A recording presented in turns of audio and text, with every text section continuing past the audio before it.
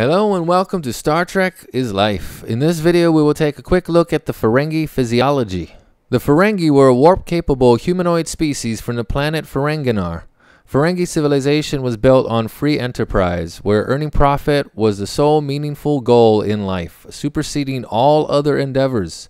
To the Borg, they were known as Species 180, which is ironic because... wait, no, that's not ironic at all. On average, Ferengi were shorter than humans. They had orange-brown colored skin, long blue toenails and blue fingernails, enlarged skulls, wrinkled noses, and sharp teeth. Internally, they had ascending ribs and upper and lower lungs, as well as an unusual four-lobed brain that could not be read by telepathic species such as the Betazoids, although Counselor Deanna Troi was able to detect deception and danger from the Ferengi Bach. On a completely unrelated note, Counselor Deanna Troi's nickname was Captain Obvious. Ferengi physiology was also similar to that of the Dopterians, of which they were distant relatives. Hey, guess what the Ferengi's most distinguishing feature was?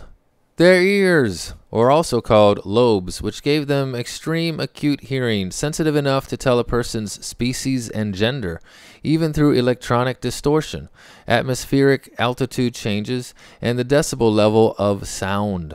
The lobes of the Ferengi male were larger than those of the females. The sensitivity of the ears, while providing great sensual pleasure, also made them vulnerable to pain and other problems, including severe infections of the tympanic membrane, which, if left untreated, could become fatal. The term lobeline was used to refer to a young Ferengi. In fact, according to Nog on Ferenginar, we learned about the continuum while we still had our first set of ears. Ferengi blood pressure was much higher than that of humans. When Nog, Rom, and Quark were sent back to 1947 and analyzed by human doctors, one of the medics commented on Quark's blood pressure, 250 over 167. If you were human, I'd say you were due for a heart attack. Ferengi blood contained cells called pyrocytes. The Ferengi appeared to have rather strong immune systems. Quark was one of the few members of the station's crew unaffected by the aphasia virus that struck Deep Space Nine in 2369. Ferengi were known to have lifespans that could exceed 100 years. Following a cosmetic procedure performed on Vulcan, Ishkup commented that her lobes hadn't felt so firm in a century. When startled, frightened, or in pain, Ferengi often emitted a high-pitched scream. Some Ferengi demonstrated a hiss reaction when threatened or in distress. A Ferengi diet consisted mostly of insects and other invertebrates like crabs or slugs. They also ate fish. Likewise, Nog's favorite Earth food was said to be squid.